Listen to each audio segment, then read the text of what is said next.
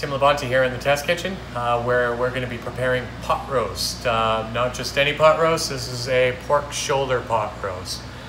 This is a fully cooked product that we get from Hormel.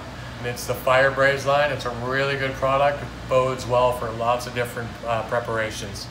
So now we're going to take our pork shoulder and we're just going to season it to our specifications. This is our house. We'll do whatever we want. So we have the pork shoulder. I've put some fresh chopped thyme on there. Celery that I've sliced. We'll place that in there. Got some whole cloves of roasted garlic, which I always have in my pantry. Balsamic vinegar. Just about an ounce and a half. And we're gonna season it. I like cracked black pepper. I think with braised meats, they have to be heavily seasoned for me because everything here is seasoning the meat, it's seasoning the vegetables, it's gonna be the seasoning for our finished sauce. It's the only seasoning we have in this dish. We're gonna go into the oven at 375 for 12 to 15 minutes.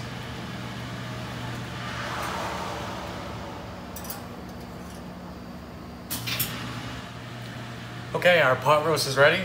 This is the plate we're going to be using, and we're going to be pairing it today with a blue cheese gnocchi mac and cheese, which is another recipe that you can find on our website. So this has been in about 12 to 15 minutes, more on the 15-minute side. As you can see how the balsamic has reduced and the jus has reduced. So this is going to become our sauce. I mean, ultimately, it's a beautiful cut of pork. So to create our sauce, we've got the pan liquid and the balsamic, which have already reduced in the oven while heating up your pork pot roast. Finish with a couple pats of cold butter.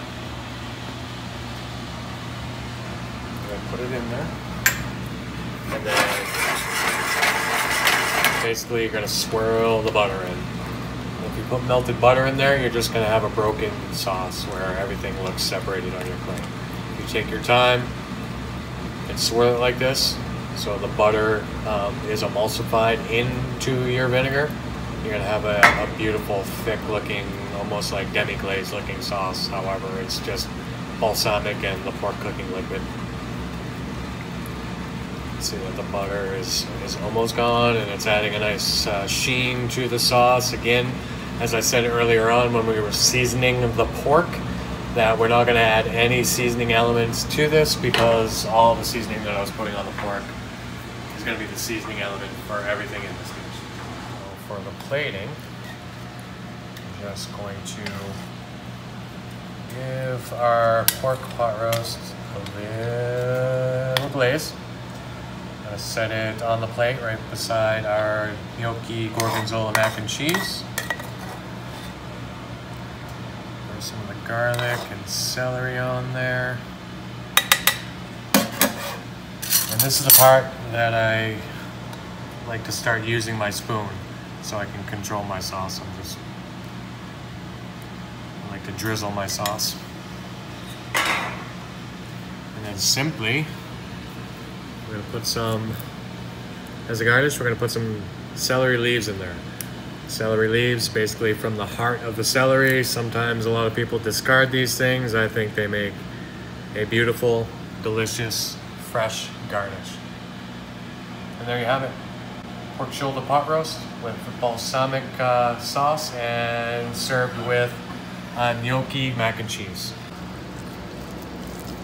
You can see how tender it is because I'm using a butter knife here, and it's basically falling apart. You can see the product itself, good layering of fat, nicely cooked, falls apart,